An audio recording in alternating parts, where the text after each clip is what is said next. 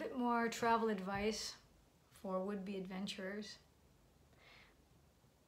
One thing is, don't believe what people say, including me. Everything that you hear comes from a certain experience, a certain time, a certain vision. And you can consider what's being said, but it's not the ultimate truth. So I think really we need to be wary. Sometimes I have been told before, you know, be careful of this certain area, it's really dangerous. So I was petrified to go to that certain area.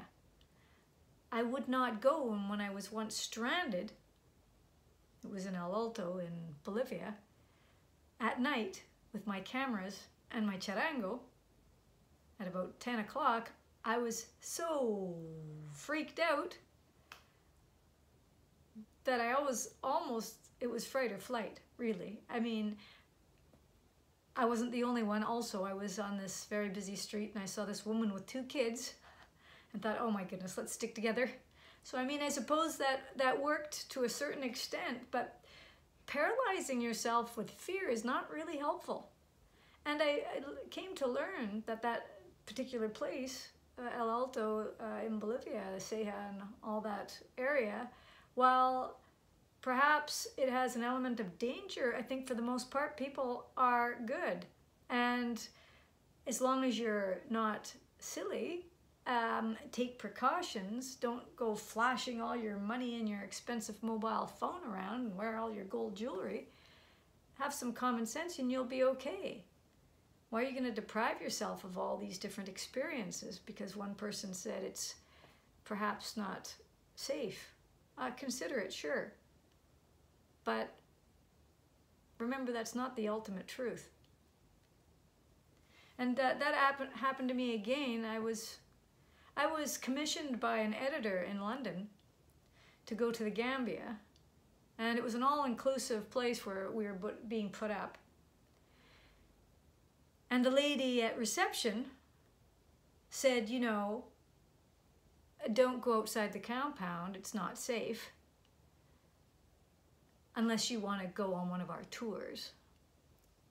Now, obviously, she has a reason to instill fear in me so that they could make more money and keep the money circulating in the hotel and the compound and all their excursions and whatnot. What she didn't know, though, was I was commissioned by the editor, and the people that I was supposed to be afraid of were the people that were my contacts. And in the end, those were the people I ended up photographing for 2 weeks. And I learned a whole new perspective being immersed in their lives, seeing the way that they live. They were the street hustlers. They're known as bumpsters in the Gambia. And a lot of people will have you fear them. And I'm sure there are some hustlers that perhaps could be a bit dangerous. But for the most part, the people that I met are just trying to make a living. Their education may not be as high as it could be due to poverty, due to lack of opportunity. So their options for employment are limited. They're very creative people, and they're not robbing anyone. They're just getting commissions doing a service.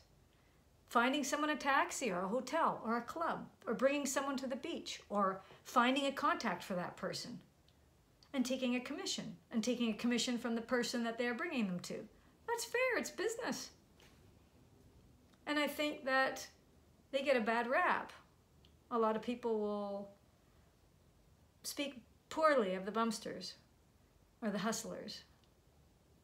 And although, I mean, some of them are very persistent and it can be annoying, they're just trying to put food on the table.